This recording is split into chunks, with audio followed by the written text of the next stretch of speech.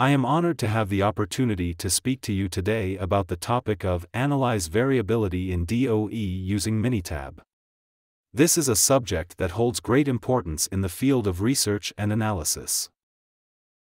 Experimentation is a fundamental aspect of scientific inquiry, allowing researchers to explore the relationships between variables and uncover new insights into the natural world. This systematic process involves carefully manipulating specific factors, known as variables, and then observing and analyzing the resulting effects. Through experimentation, scientists can test hypotheses, validate theories, and ultimately contribute to the advancement of knowledge in their respective fields. In the process of experimentation, researchers aim to understand the impact of input variables on the performance or output of a product or process. This involves systematically varying the input variables and observing the corresponding changes in the output. The ultimate goal is to identify the optimum settings for the input variables that result in the desired output or performance. A two-level factorial design is a powerful tool for researchers looking to efficiently study the impact of multiple factors at two levels each. This design allows for the identification of significant factors and how they interact with each other. By systematically varying the levels of each factor, researchers can observe the main effects of individual factors as well as any interactions between factors.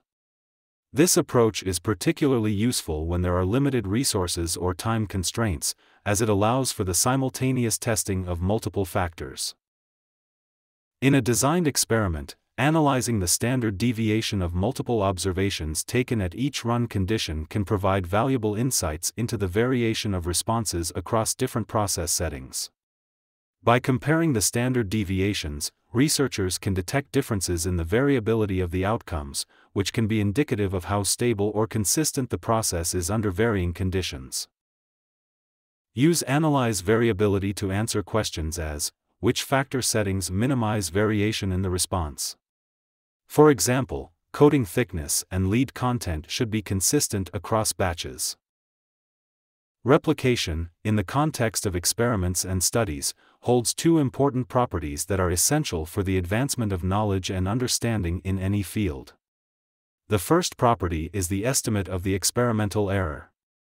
The second property of replication is the more precise estimate of the effect. Through replication, researchers can not only validate the initial findings but also refine and enhance the accuracy of the effect being studied. Repetition, in the context of scientific research, refers to the practice of measuring a response variable multiple times under similar conditions. By conducting repeated measures, researchers are able to gain a better understanding of the inherent variability within a treatment, allowing for more accurate and reliable results.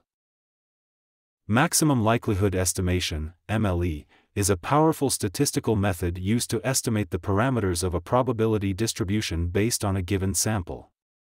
Least squares estimates are a fundamental tool in statistical analysis and regression modeling. By minimizing the sum of the squared deviations between the observed data points and the fitted regression line, least squares estimates provide a robust method for determining the best fitting line through a set of data. A manufacturer wants to minimize the variation of coating thickness. A quality team identified 5 factors that impact the coating thickness. The goal is to find the factor settings that minimize the part-to-part variation and maintain the average thickness at 85 mm. Plot the main effect and interaction plot. Identify the optimum settings that minimize the variation of coating thickness. Pre-process responses for Analyze Variability. Choose Stat DOE factorial create factorial design. Choose two-level factorial, default generators. From number of factors, choose 5. Click Designs. In the Designs box at the top, highlight the row for a half fraction. Complete the dialog box as below. Click OK in each dialog box. The table presented here displays the outcomes of the design experiment regarding coating thickness. 10 repeated measurements are recorded for each experimental run. Standard order is the typical order of the experimental runs. Run order is the order of the experimental runs. Choose stat a DOE a factorial a preprocess responses for analyze variability. Under standard deviations to use for analysis, select compute for repeat responses across row, select OBS 1, OBS 10. In store standard deviations in, enter std_dev. In store means, optional, enter mean. Click OK. Calculate the mean and standard deviation for each experimental run. Choose stat a DOE a factorial analyze variability. In response, standard deviations, enter std_dev. Click Terms. In Include Terms in the model up through order, choose 5 from the drop-down list. Click OK. Click Options. In Estimation Method, choose Maximum Likelihood from the drop-down list. Click OK. Click Graphs. Under Effects Plots, check Pareto. Under Residual Plots, check 4 in 1. Click OK in each dialog box. A Pareto chart of effects shows which terms contribute the most to the variability in the response. The terms from top to bottom in decreasing order of importance. As we analyze the Pareto chart, we can clearly see the absolute value of the effects, providing us with valuable insights into where our focus should lie. The data at hand has revealed that any effect extending beyond the reference line of 1.645 is considered statistically significant. Furthermore, the Pareto chart shows that B, C, D, A, B, and BD are significantly affect the standard deviation of thickness. The effect for a factor represents the predicted change in the mean response when the factor changes from the low level to the high level. It's important to note that effects are twice the value of the coded coefficients. This relationship allows us to quantify and measure the impact of a factor on the response. Furthermore, the sign of the effect indicates the direction of the relationship between the term and the response. The ratio effect indicates that the standard deviation increases by a factor of 1.5191 when time changed from the low to high level. The assumption of residual plot is a fundamental concept in regression analysis. The first assumption of residual plot is that the residuals should be normally distributed. Another assumption is that the residuals should exhibit constant variance, also known as homoscedasticity. Additionally, the assumption of residual plot includes that there should be no pattern in the residuals. Histograms are a useful exploratory tool for analyzing the characteristics of residuals in a statistical model. They provide a visual representation of the typical values, spread, and shape of the residuals, allowing analysts to identify any patterns or trends.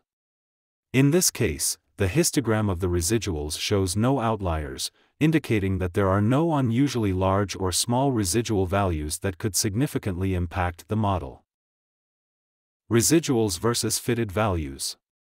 Upon examination of the data, it is evident that the constant variance assumption remains unviolated. This conclusion is drawn from the observation that the residuals display a random scattering around zero, and their dispersion appears to be consistent across all fitted values. In a residual versus order plot, it is essential to assess the pattern of the residuals to ensure that the assumption of independence is not violated. Upon examining the plot, it is evident that the residuals fluctuate in a seemingly random pattern around the center line. Specifically, if the residuals systematically exhibit a decreasing, increasing, or sudden change as the order of the observations increases from left to right, it suggests a pattern or correlation within the data that contradicts the assumption of independence. Factorial design for the mean. Choose stat the DOE factorial analyze factorial design. Complete the dialog box as shown below. Click Terms. Verify the dialog box appears as shown below. Click OK. Click Graphs. Under Effects Plots, check Pareto. Under Residual Plots, check 4 in 1. Click OK in each dialog box. Click Stepwise. Under Method, select Backward Elimination. Click OK in each dialog box. Any effect that extends beyond this reference line, 1.83, is statistically significant. The Pareto chart shows that CE, A, and BC are significantly affect the mean of thickness. The assumption of residual plot is a fundamental concept in regression analysis. The first assumption of residual plot is that the residuals should be normally distributed. Another assumption is that the residuals should exhibit constant variance, also known as homoscedasticity. Additionally, the assumption of residual plot includes that there should be no pattern in the residuals. Choose stat DOE factorial plots. From response, select mean. Under variables to include in plots, move all variables from the available list to the selected list. Click OK. The main effect of a factor is the average influence of a change in the level of that factor on the response. The main effects plot indicates that both angle and speed have significant effects on mean. The mean increases as you move from the low level to the high level of the angle. The mean increases as you change speed from 3 to 6. Interaction plot shows how the relationship between the response variable and a predictor depends on the value of a second predictor. At velocity equals 14, the mean increase when speed is 6. It shows interaction effect between velocity and speed. Response optimization, also referred to as parameter optimization, plays a vital role in various fields such as engineering, science, and business. It involves the systematic exploration of different variable settings to identify the combination that maximizes a single response or a set of responses. Choose stat DOE factorial a response optimizer. Complete the dialog box as below. Click OK in each dialog box. After analyzing the optimization plot, the optimal settings for the predictors have been determined based on the specified parameters. The desirability for the data has been calculated to be 0.8584, indicating a high level of desirability. The goal of minimizing the standard deviation while meeting the target of 85 has been achieved through the identified settings. By utilizing the optimization plot, we were able to identify the combination of predictor settings that resulted in the desired outcome. This process allowed us to make informed decisions and optimize the predictors to meet our objectives. The desirability value of 0.8584 reflects the effectiveness of the chosen settings in achieving our goals. Composite desirability, D, is a crucial metric for evaluating the overall effectiveness of a set of response optimizations. It provides a comprehensive assessment of how well the settings align with the desired outcomes. With a range from 0 to 1, desirability offers a clear indication of the extent to which the responses meet their respective targets. A desirability score of 1 signifies an ideal scenario where all responses are within their acceptable limits, while a score of 0 indicates that one or more responses have failed to meet the desired criteria. The composite desirability, 0.8584, is close to 1, which indicates the settings seem to achieve favorable results for all responses as a whole. The optimized settings are as below: angle, internal. In a carefully planned experiment, the analysis of standard deviation for multiple observations at each run condition can reveal variations in response across different process settings. It has been observed that it is often easier to adjust the process to meet a specific target than it is to minimize variation. Therefore, it is important to study both the mean and standard deviation during experimentation.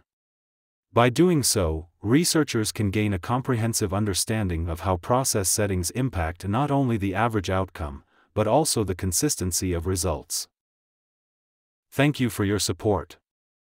I'm glad to hear that you enjoy my YouTube channel.